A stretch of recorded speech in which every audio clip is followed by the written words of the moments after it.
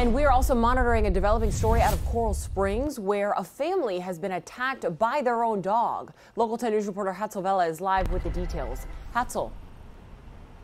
Nicole, it turns out this was a pit bull that the family had been fostering for several weeks now. For some reason, the dog turned on the family, attacked one of the boys. His brother jumped in to help. The mother also jumped in, but all of them ended up injured and at the hospital. At around 2:45, our camera's there on the ground as an 11-year-old boy is rushed into a rescue chopper, then headed to Broward Health. Police say he and his 12-year-old brother, as well as their mother, were attacked by a pit bull they were fostering for a couple weeks. I'm the older brother, 12 years of age. Ended up separating the dog from the mom. He did end up stabbing the dog, which is now at a local animal hospital receiving treatment.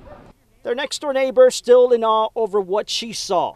All I can tell was when the little boy came knocking on my door, he just said everybody got hurt and you got to come and help. The dog went crazy. Sky 10 over the scene, Coral Springs, northwest 106th Avenue near Coral Springs Drive. Neighbors say they had seen the dogs before. They seemed harmless.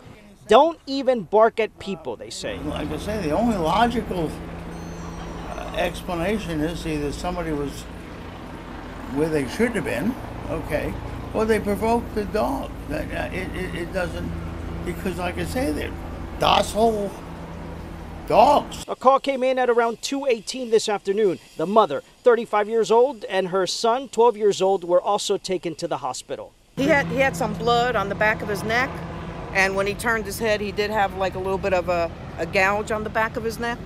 Honestly, unless you saw the dog, you would know they had them.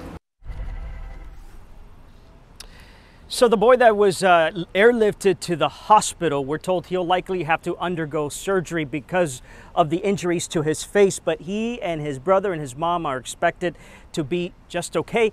By the way, the dog was taken to Coral Springs Animal Hospital because of its injuries. After he is treated, he's likely going to be in quarantine for about 2 weeks. For now, reporting live in Coral Springs, I'm Hatzel Vela, Local 10 News.